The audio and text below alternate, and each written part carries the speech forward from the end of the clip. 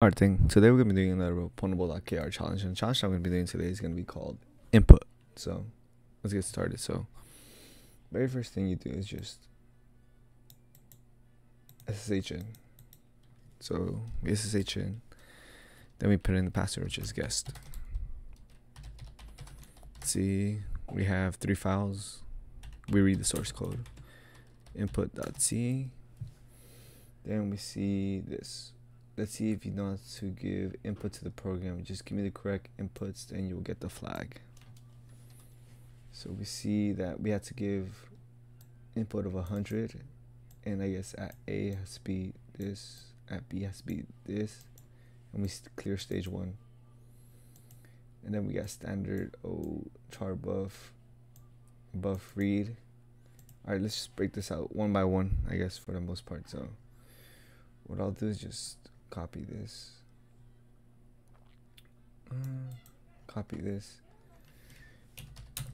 go back right here.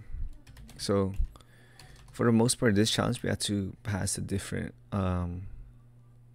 stages of string comparison right here. So we have stage 1, stage 2, and stage 3. So we'll probably break this up. So I'll just open up a Kali box right here. And then if we just do cd desktop pwn, and what is this called? Input.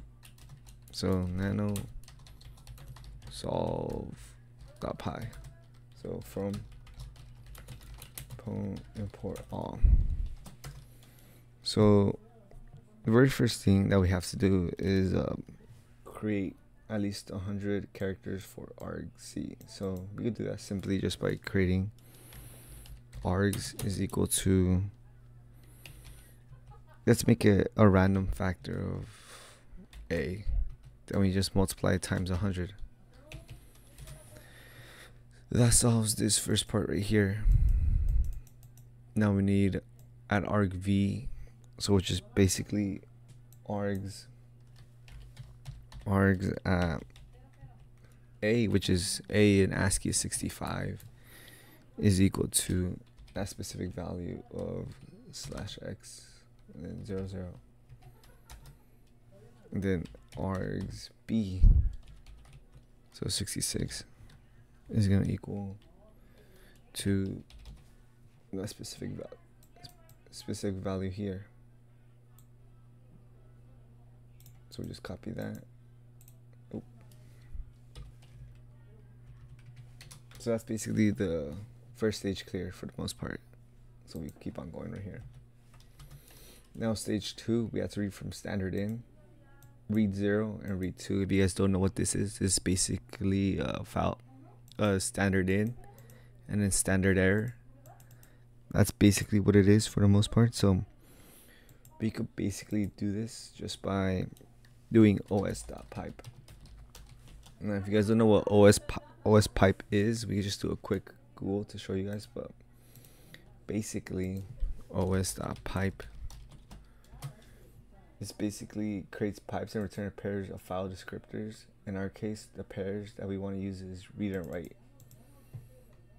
That's basically what we use it for. So read, write, and then after that we will use this later on to write into, I guess, into the specific files. So to connect output from one method with the output to another method. So that's basically what it is. So we just simply use os pipe and then pass in 2 parts to it. So read 1 and write 1. We're gonna do 2 pairs. Read 1 and write 1. And then read 2 and write 2. os.pipe. Now we just had to os write. We want to write to it. And then we'll write to write 1. And then we just pass in our values. And then os.write. And then write 2. And then we pass in our files. No, our whatever we want to pass in. So in this case, for this part we just have to pass in this 4 bytes. And then just go right here, paste it, copy this, go back right here, paste it. So that's, I guess you could say this is stage 1, stage 2, and then from right here we could probably do something like since using OS, we could probably do import OS. Alright then, got that. Now for the next one, we have to do a file open. We have to open some type of file right here. In this case, we're opening OXA, so we have to recreate that using Python, which is pretty easy. Just do with open, and then open the file that we need to open. So it'll be -x0a, which matches whatever we have on the right hand side. OXA question mark, and then we want to write to it, because in this case it's reading from it, so it thinks that we have this file, and then it copies, it reads in the 4 bytes, and it copies these values to the buffer. So basically with open as f, we just simply do f dot write, and then we're gonna write this into the file. I'm gonna write these 4 bytes.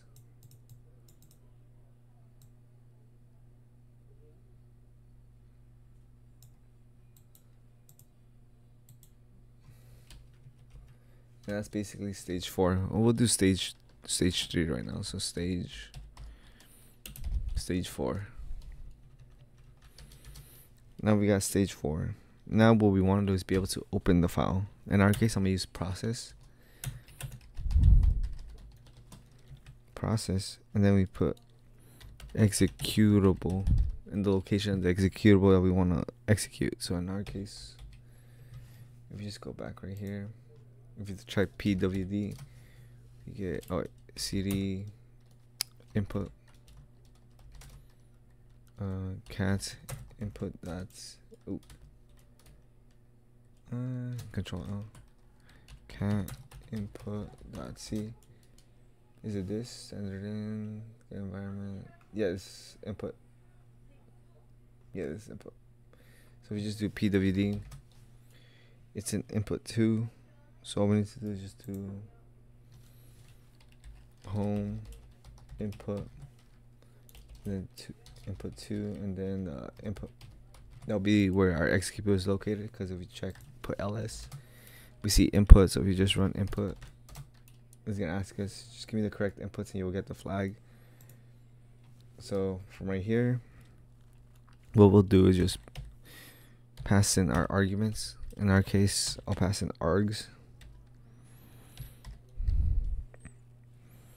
And then we see that this file descriptor is standard in.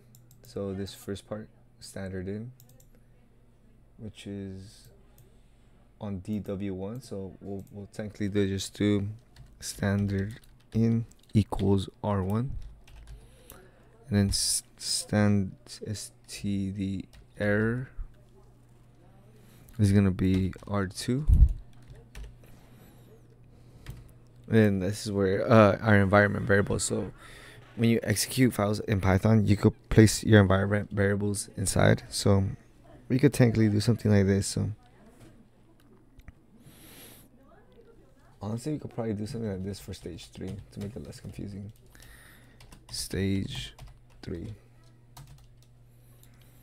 You could probably make some kind of dictionary. So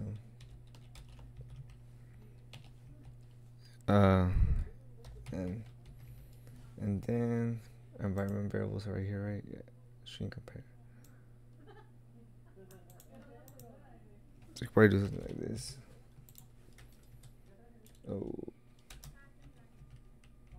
And it's basically our environment variables that we have here. Just copy this, place our environment variables, and then later on in our program right here, when we're executing the process, we just do env is equal to n,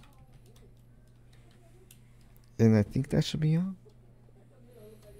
So now it's executing the process, and now if you see right here, we see that if we go down right here, there seems to be a connection, a socket connection for the most part. We connect to some kind of, we bind to some kind of socket.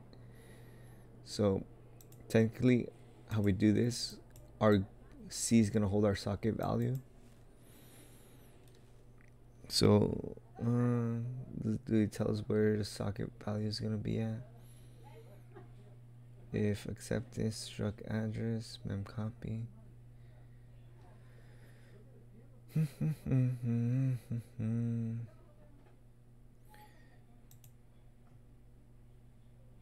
Welcome standard in, if not each Jones port address, size of address, use another port, size of struct.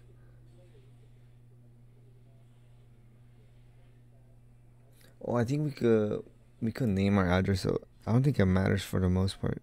So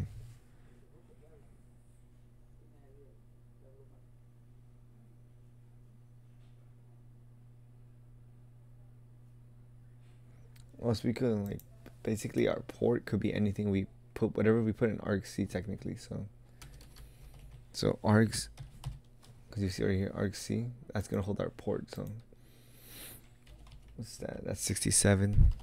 It's gonna equal to 1 2 3 4, and it's a toy, so that means it's turning a string to an integer. 1 2 3 7 1 2 3 4. So we'll do con equals remote. Then we'll do HP address, size of struct, any, so I'm guessing that's localhost. So it'll be localhost, and then always they just pass in 1 2 3 4, and then con send line, and what it's expecting is receiving 4 bytes, and the 4 bytes that it wants to receive are these 4. So we just pass in inside here, and then p dot interactive, process interactive. Okay, so now we have, I guess, our file set and ready. So all we need to do is basically cat to solve.py, because this is just only gonna work on our local machine for the most part. We want it to work on the remote, so we'll just cat it, go inside here. Right here you can't create files in this directory because I guess the permissions of how they were set. So if you do nano solve.py, wait, yeah, we don't have no permissions in this. So what we're gonna need to do is just go to the temporary folder, temp.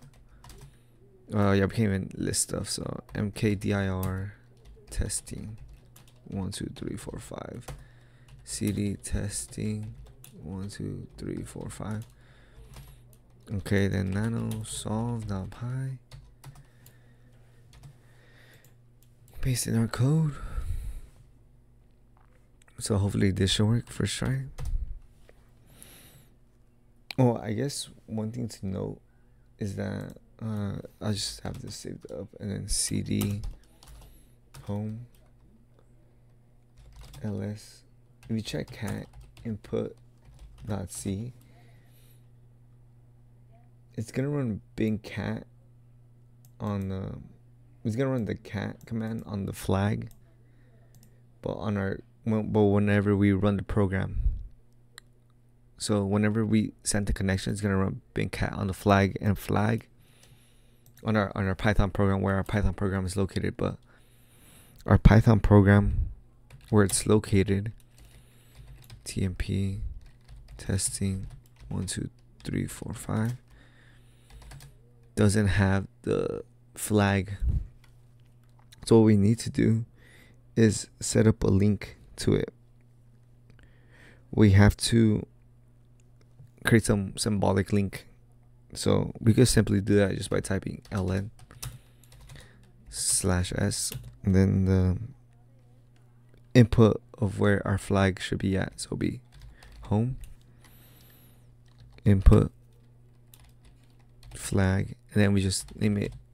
We name it flag because that's what it's calling.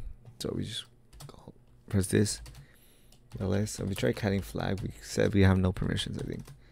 Yeah, permissions denied. So this like it links to the flag located in home input 2. So now if we just type python 3 or python solve.py, we should get it args out. So I guess this isn't a coding video if everything doesn't come out correctly. Args. So if you just do that, python execute. I probably spelled that wrong. Executable. Cannot open, fail, cannot open. 1, 2, 3, 4.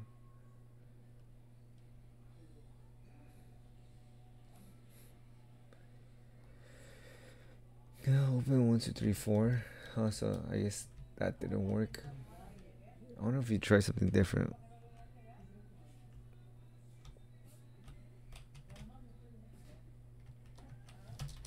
What did you try? 444.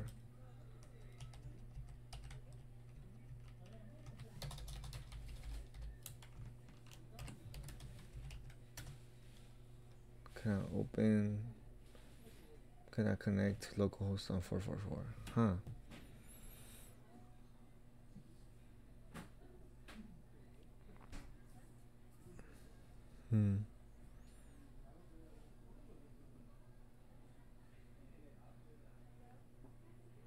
Let's see.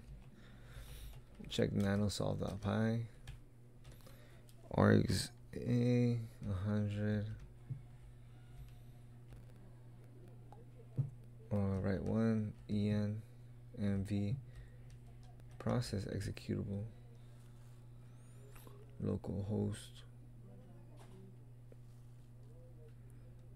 args 65 66 67 1 2 3 4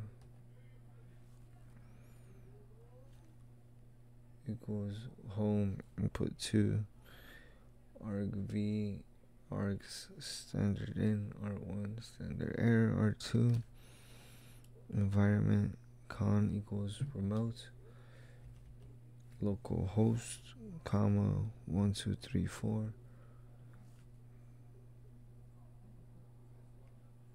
send line.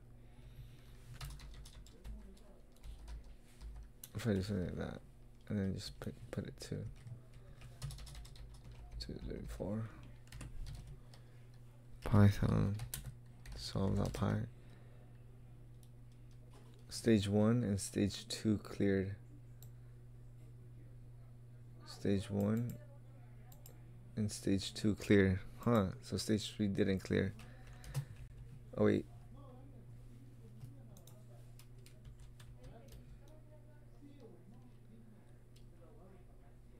So yeah, stage 1 and stage 2 cleared. So this is getting interesting. So we check nanosolve.py. Stage 1. Oh, I guess stage 3 didn't clear. So I wonder if I just place this.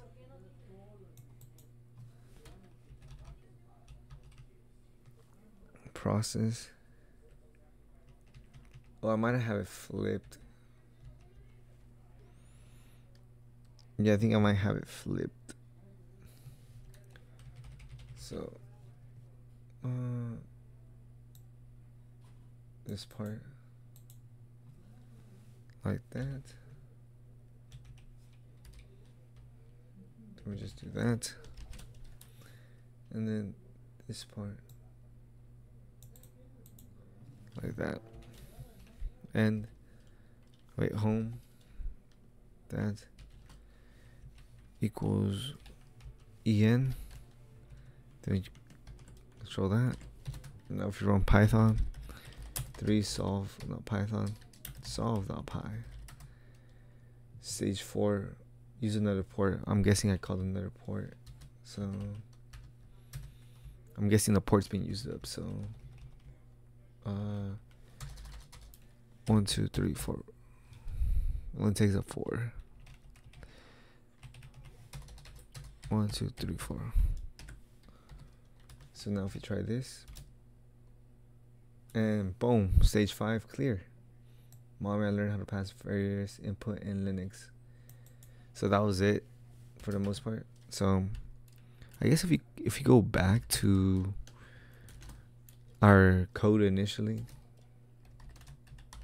where we messed up was cat input.c. So I guess initially what was messed up was this part.